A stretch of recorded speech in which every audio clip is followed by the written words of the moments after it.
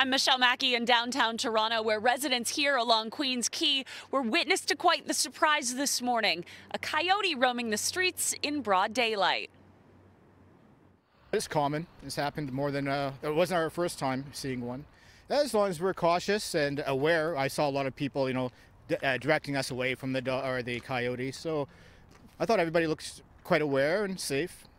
Toronto Animal Services says coyotes are typically more active in January and February due to mating season, so residents may encounter more coyotes in parks and green spaces.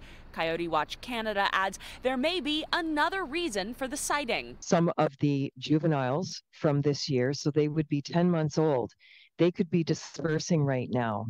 And so you've got movement happening. They're leaving mom and dad, they're leaving the home range. And so those individual coyotes that you see, although they appear full grown, they're essentially 10 months old. They're teenagers, they're inexperienced, naive. That's why one of the most important things you can do is never feed a coyote. Wildlife experts say this will increase their proximity tolerance to humans. Does it concern you that a coyote was spotted here in broad daylight? No, because they've been in the neighborhood forever. They've been living around here forever. At the end of the day, we are in their habitat. So what should we as human beings do if we see one when we're out for our morning stroll? Always be aware of your surroundings.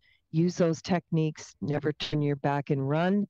Make sure that you're very consistent and use a very forceful, assertive messaging. Clap. Again, at a 10-month-old young coyote might be very curious about a dog. The other thing is they are very curious canids. So that's why Toronto Animal Service, of course, suggests leashing your dog at all times when you're outside, staying vigilant as well. And also, you might see more coyotes at this time of year because they have no foliage to hide behind in the winter months. By Queens Quay, Michelle Mackey, City News.